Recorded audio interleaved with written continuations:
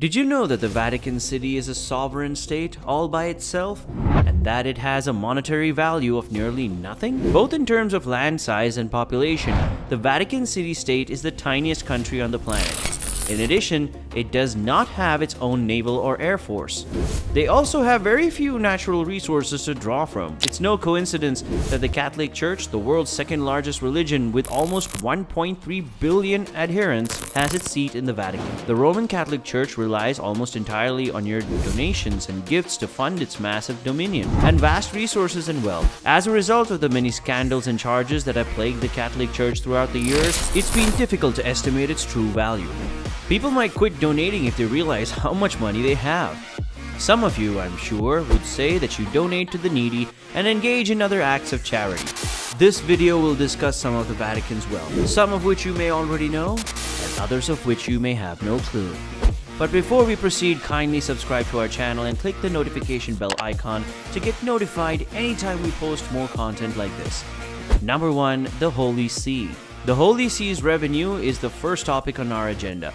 Because the Vatican City and the Holy See are two independent entities, understanding the Vatican's complicated economy is crucial. The Vatican's supreme authority is the Holy See. A contract with the territory would have to be entered through by contracting with the Holy See, while Vatican City only serves as a physical location for the Holy See. Most of the Holy See's funding comes from Peter's pence, a term used in the 8th century to describe donations from Catholics around the world. The Holy See also collects donations from individuals and dioceses through a specific agency within the Church. Interest and investments in the Holy See reserves also bring in money for the Vatican. Many people feel that the country's finances are not audited, despite the efforts of Pope Francis and Pope Benedict XVI, who have both worked to improve the transparency of the country. As a result, it's difficult to gauge the Holy See's finance standing, although many who study the Church have little doubt that it has large reserves. Number 2. The Vatican Bank. In terms of the Vatican's finances, the Vatican Bank's role is possibly one of the least understood and most disputed. The Vatican Bank, also known as the Institute for the Works of Religion, is a private bank based in Vatican City, founded in 1942 by Pope Pius XII, and currently valued at approximately $8 billion.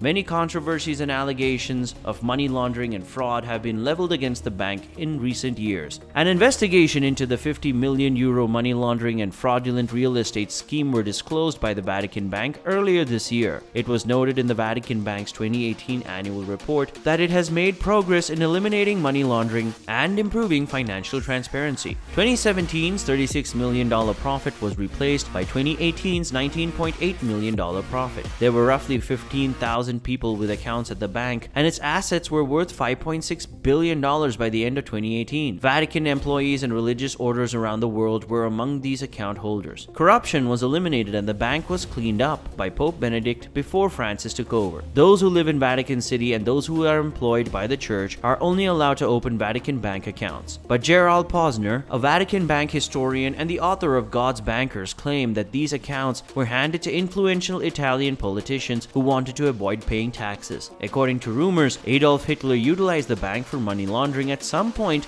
after it was established. He was also able to do so by the way of Swiss banks. Number 3. The Vatican had over 1.1 billion euros off its balance sheet. The Vatican is a separate entity from the Vatican Bank and had to be cleaned up on its own. A total of 1.1 billion euros, that's $1.2 billion in assets not previously listed, were included in the Vatican's 2014 financial statements, which were made public in July. There are two primary divisions within the Vatican, the Curia and the Apostolic Palace. The Vatican City State and the Holy See are the two governing bodies of the Catholic Church. While the Vatican Bank gave the Holy See almost 50 million euros in 2014, the Holy See nevertheless had a deficit of 25.6 million euros, that's $27.9 million, paying its 2,880 employees a total of 126.6 million euros and was the company's highest expense last year. The Vatican museums are run by the Vatican City State, which had a surplus of 63.5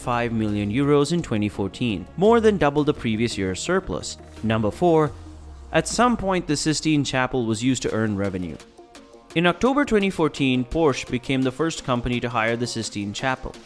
The Vatican Art for a Charity program is thought to have attracted 40 Porsche enthusiasts who paid $5,900 each to attend a gala under Michelangelo's famous painted ceiling. Due to concerns about damaging the frescoes, the Porsche guests were given an exclusive choral performance and a private meal in the chapel. The Vatican maintains that it is not renting out the chapel even though money was exchanged. No one can rent the Sistine Chapel because it is not a business location, according to a spokesperson for the Vatican, Monsieur Paolo Nicolini. For private groups, though, he described it as visible. The chapel, however, is only available for art-related activities, so don't try to book it for your birthday or wedding anytime soon. Number 5. It's quite expensive to be a saint. It would appear that the process of canonizing a priest is not inexpensive. After raising more than $200,000, Lackawanna, Seville, New York's own Lady of Victory, National Shrine and Basilica is working to have Father Nelson Baker, who served there for many years, canonized.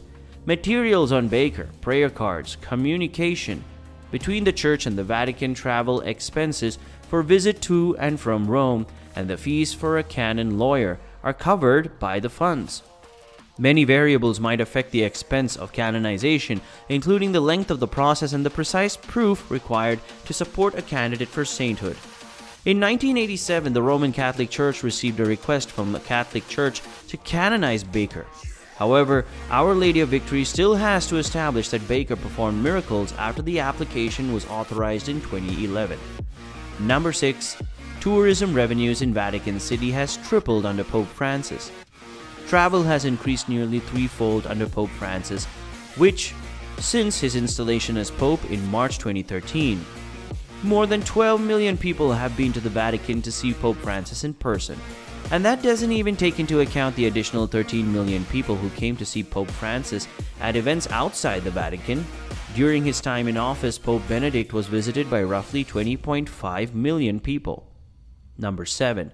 The Catholic Church in Australia alone is worth more than $30 billion.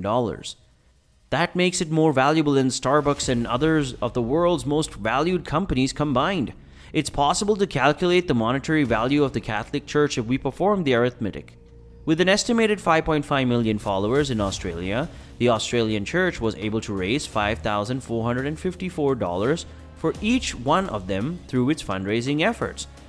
Because there are over 372 million Catholics worldwide in nations like the United States, Canada, and Australia, the Roman Catholic Church has a market value of nearly $2 trillion. The Vatican, as the world's tiniest country, is shrouded in mystery when it comes to its economic affairs.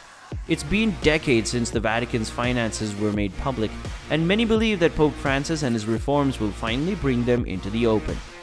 And that brings us to the end of today's video. Please let us know the ones that caught your eye, and if you have more, please let us know in the comment section below. Also, don't forget to share this video with friends and family, subscribe to the channel, and give us a thumbs up so we can keep producing more content like this for you. Until next time.